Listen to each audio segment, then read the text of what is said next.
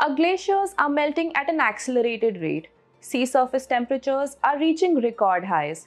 We are seeing the worst marine heat waves, and floods and droughts are destroying lives. Climate change is really making things look grim, especially in Asia. Hello and welcome to The Hindu. I'm Priyali Prakash and you're watching Tipping Point, where we take you through climate headlines that matter. Our main story today is the unprecedented global warming in Asia. The World Meteorological Organization released its 2024 State of Climate in Asia report last week, and this report contains some alarming updates on climate change in the continent. Overall, Asia is warming at around twice the global average. The study considered 6 datasets for its analysis.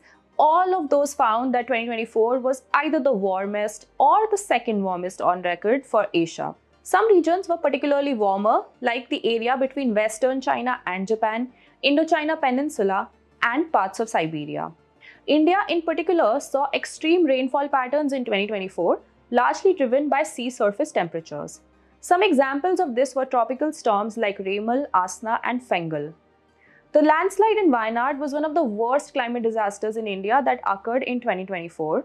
A post-disaster analysis by a team of international scientists found that climate change caused by human activities was responsible for making the rains in the area around 10% stronger. The landslides were triggered by the heavy rain. Heat waves were another climate disaster that affected India extensively in 2024.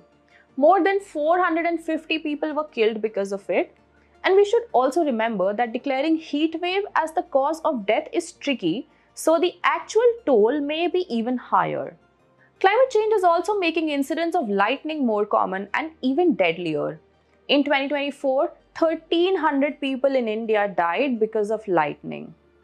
Yes, climate change is affecting our lives at an alarming rate, but all is not lost yet. If we can tailor our early warning systems to respond better to disasters, their impact can be reduced and lives can be saved. Let's look at one example. In September 2024, exceptionally high rainfall caused widespread flooding and landslides across Nepal. Kathmandu, the capital of Nepal, recorded its highest rainfall. In anticipation of the floods on September 26, the Nepal Red Cross Society activated its early action protocol to support local communities in western Nepal. Volunteers arranged shelters at evacuation sites that were identified in advance, and transport vehicles were kept on standby. The World Meteorological Organization conducted a field visit to Kathmandu on October 5 after the floods receded. Overall, at least 246 people were killed and over 1,000 families were affected. The WMO team found that there were gaps in coordination related to efforts before the disaster struck. A national flood forecast system is an urgent need.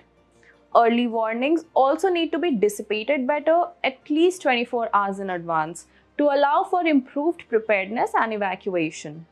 Local communities, especially vulnerable groups, need to be taught about the effects of flooding, especially if it occurs suddenly. And now, let's look at important climate headlines from the week.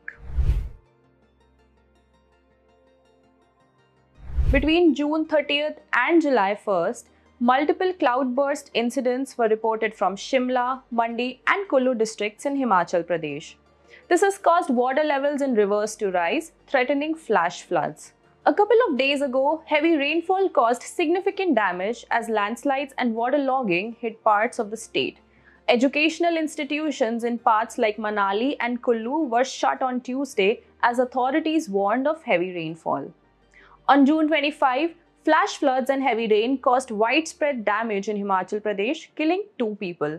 3 cloudburst incidents were reported and many houses were washed away. Water levels in rivers like Satluj and Beas also rose. A combination of factors like topography and rainfall patterns, exacerbated by climate change impact, is making monsoon deadlier in the hill states. Millions of people in eastern United States were affected by a heat wave over the last week. According to Reuters, this was caused by a heat dome that developed over the US plains. A heat dome is formed when hot air gets trapped over an area. Imagine a lid on a pot on the stove. This heat is trapped and has nowhere to go, so the temperature rises. A high-pressure system in the upper atmosphere prevents warm air from rising and escaping. This can cause abnormally high temperatures, as has been seen in the US last week. Extreme heat is also affecting parts of Europe, with temperatures rising beyond normal in many countries, especially in the south. On Tuesday, more than 1,000 schools were reported shut across France due to a severe heat wave. Spain's Barcelona recorded its hottest June in over 100 years. The Mediterranean Sea is boiling once again. That's all from this week's Tipping Point. For more in-depth news and analysis, please subscribe to The Hindu.